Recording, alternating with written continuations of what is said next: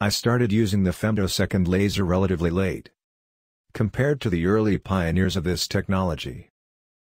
I hesitated at first, because I thought that the femtosecond laser could be almost harmful to the eyes.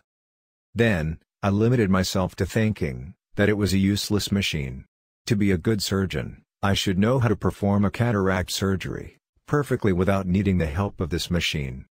Then slowly, I approached this technique, and started performing the first operations in 2015. So now, 6 years ago and since 2016, I have switched my surgery. For intrastromal ring operations, I only perform femtolaser, because they give greater safety. In short, it is not possible to implant intrastromal rings with the traditional technique, in my opinion. While for cataracts, I began to perform most of the operations with femtolaser from 2016. It was the year of the turning point, in which I decided to approach this new technique, using femtolaser to perform in almost 100% of cataracts. Currently, the percentage of cataracts that I perform with the femtolaser is close to 80 or 90%. So I would say that I am going towards 100%. There are some particular characteristics that do not allow me to use the femtolaser, so I opt to use the traditional way. But I tend to use femtolaser in majority of my interventions. This does not have a sole purpose of marketing and promoting technology in order to make patients spend more. Also because especially at the beginning, I deprived myself of using femtolaser, and I did not charge my patients for this. So, I deprived myself of what could have been a gain for me, and I invested in learning how to use this technology. I've always done this, and have told patients the absolute truth.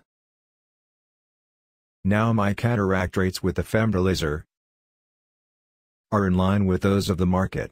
No more, no less, and, since a certain part uses the technology, the surgeon takes less. This is a difficult choice because a good anterior segment surgeon can and must perform cataract surgery without femtolaser. However, it is necessary to invest in new technologies, and offer the patient the best that can be offered on the market.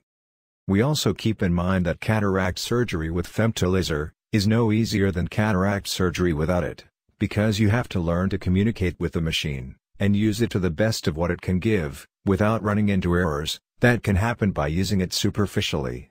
The femtolaser does not operate for the surgeon, but it is a machine that makes a small, but very important piece of the operation, which the surgeon must know how to use well. There are also other phases that are traditional. Therefore, there is a phase in the surgery that is performed by this machine, which is to cut the lens, and then all the other phases are performed in a traditional way. The surgeon must be an excellent conventional surgeon, and in addition, he must be a technological surgeon who can use this type of machine. I add the fact that my 5 years experience, from the beginning of this path, with the femtolaser, has been articulated on 4 different machines. So, I think I am one of the few surgeons in Italy and Europe to use 4 different femtolaser. This isn't easy at the beginning, because each machine has completely different characteristics. Machine A is a portable machine, Machine B is a stationary machine, Machine C only does cataract, Machine D does both cataract and cornea. In short, each machine has particular characteristics. You have to adapt your brain, according to the structure you are operating, to make the most of that particular machine. As I said, the use of 4 different machines allows me to have great versatility and, above all, to know all the strengths and weaknesses of the machines I use.